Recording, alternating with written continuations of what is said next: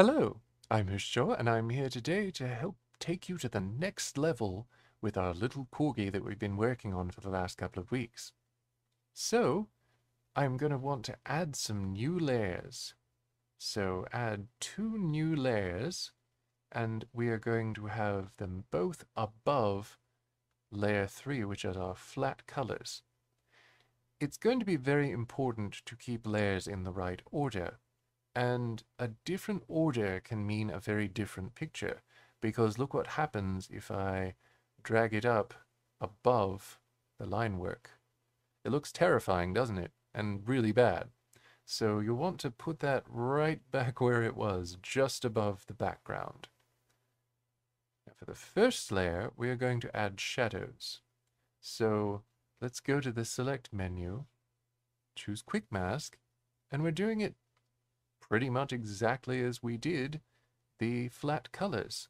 So for that, we're going to want to just put some nice shapes that give substance to the corgi's fluff.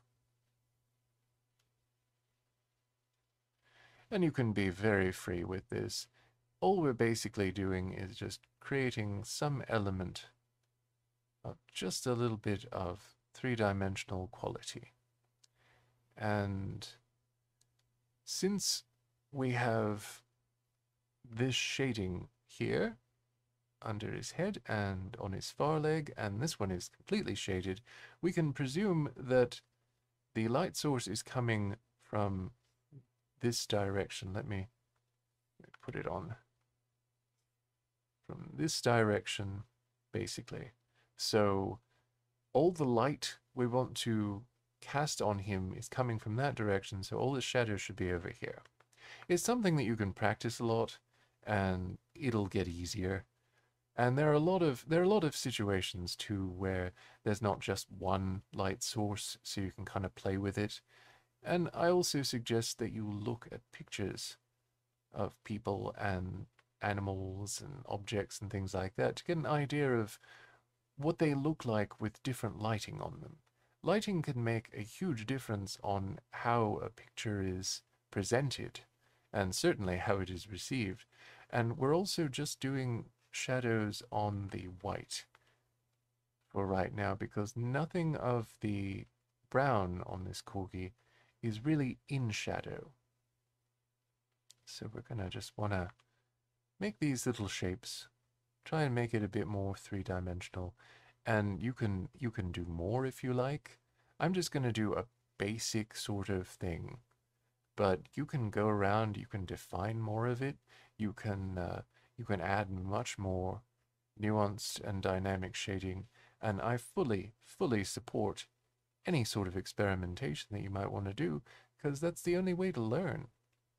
So let's just fill this in, let's fill this in.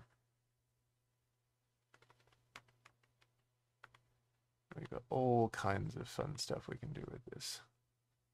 So we're going to want to make these little shapes to look like the corgi is particularly fluffy here. So let's make little bits like that. And we can put that in a lot of shade. And the great thing about it is that since this is a layer that is on top of our line work, then it supersedes the line work, so we don't have to worry so much about it being exactly perfect with the flat colors that we laid down. So we don't have to worry about it being, for example, perfectly with the strokes that we made before, because this is going to be over that. So you can just make a variety of these shapes, but I would suggest keeping it pretty light and kind of fluffy looking.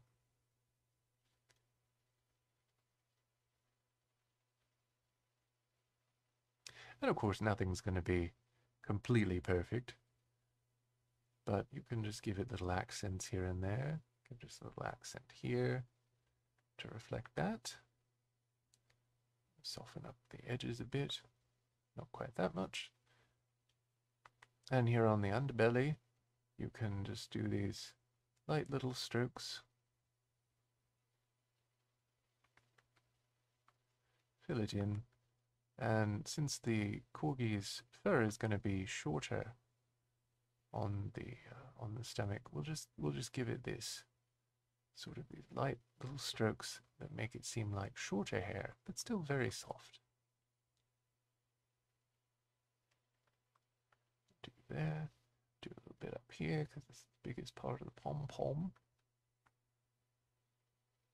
I'm not going to do it on the others. You can also go over here a little bit if you wanted to work with the gold, but I don't want to work with the brown just right now. I just want to do the white. So we're going to do blur as before, and then deselect quick mask, and then we're going to eyedrop the Corgi's main color. And since we're on the white, we want it to be very subtle. We want it to be kind of a subtle shade. So we're going to go less saturation, and there you go. He looks much more dynamic now, much more three-dimensional. But oops, I left out this side. So I am going to show you how to do it with the lighter pencil. And I usually don't like to do this. I usually like to do the quick mask because it is easier for me to see and distinguish between colors when I'm working with light colors. And you'll notice that here, I'm sure. But you can do basically the same thing with the lighter pencil or anything with a light sort of soft edge. You can also go in and if you want to use a pen and just the soft eraser, you could do that too. But this is also really helpful, like if you saw something that you wanted to correct, or if you wanted to add something that, you know, you hadn't done in the quick mask and you didn't want to do it for whatever reason, you can just easily do that with the lighter pencil. So that looks good. Now we're going to go to our highlights layer. So let's do another quick mask and go in here.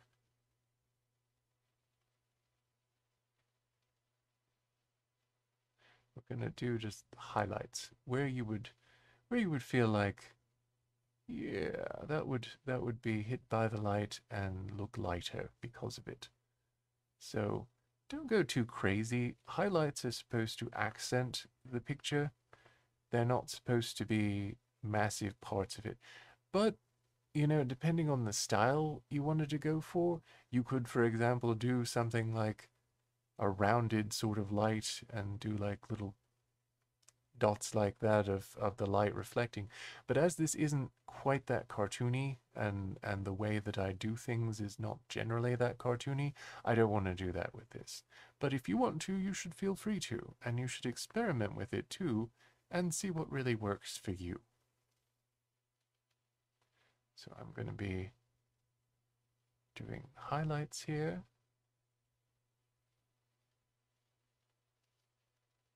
But like I said, you know, you could do the other parts of the ears with shadow, and it would be fine. But as that's the only part that I really feel like would need shadow on the Corgi, I don't want to go to that trouble.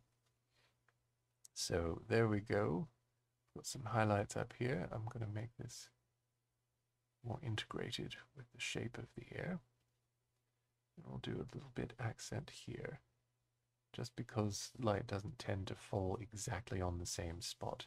So we're going to do the filter again, as before, deselect, and we're going to eyedrop the color. And since it's already up here anyway, we're going to keep it up there, keep it bright, and keep it desaturated. So it'll be a nice little accent, a nice little pop, and it's a slightly different color than just the plain white. So it's not quite so stark, but it does provide a nice accent to the Corgi and gives him more of a three-dimensional look. You could also do something like add a little highlight here, for example, or closer up here, something like that. Or you could do something like that. It's very easy to do little highlights, little bits, and notice little things when you see them. But there are a lot of things you can do with highlights. But now I'm going to do the clip to layer below, and it is this icon right here. It makes sure that it doesn't go outside of where you've defined the flats. For example, if I did a new layer and did the color, I don't know, let's do this purple. Let's do purple. Turn it way up. So you can really notice that. That's a very noticeable thing. But if you clip it to the layer below, it's going to clip, just like these layers below it, to the flat colors.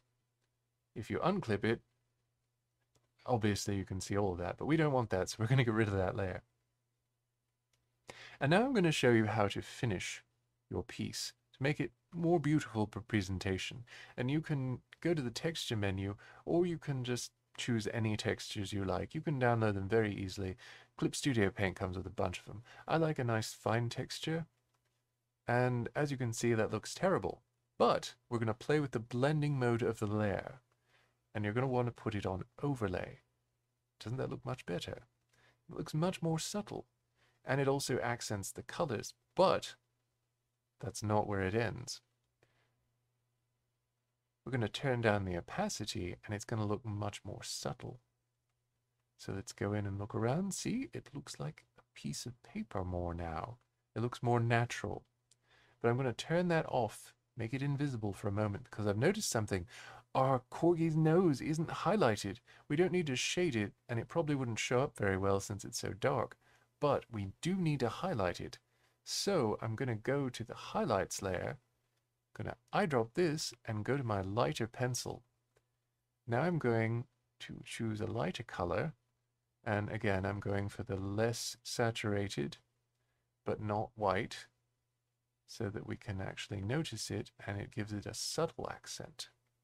So I'm going to just do this with the lighter brush, but you can see why I like to use the quick mask a lot, because it'd be so easy to go out of this, and you'd notice it here, but in some cases you really wouldn't notice it until later.